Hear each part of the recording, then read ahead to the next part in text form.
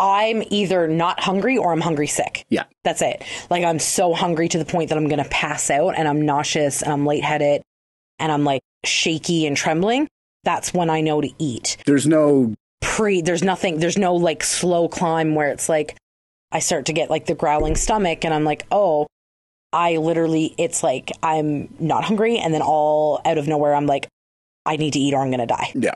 And the problem too that comes with the Vyvanse is that Vyvanse suppresses your appetite. Of course it does. Right. So when I'm on it, as soon as I take it and it kicks in, I'm like literally not hungry until it basically wears off.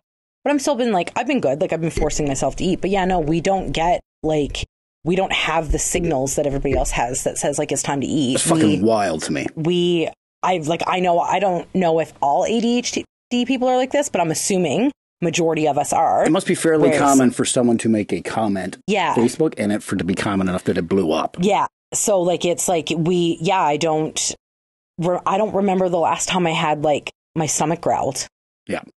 Like, my stomach doesn't growl. I'm just going to pass out and then I'm not hungry. Now, is that, so that is a symptom of the ADHD? Well, because your brain is so busy, right? Like, and that's one of the biggest, it's like I don't know the science behind it. Like, I really can't explain it. We're going to have to find out. I'm very curious. I can explain from my point of view where my brain is so busy and I'm so wrapped up in everything else that I'm doing that food is like the last thing on my mind.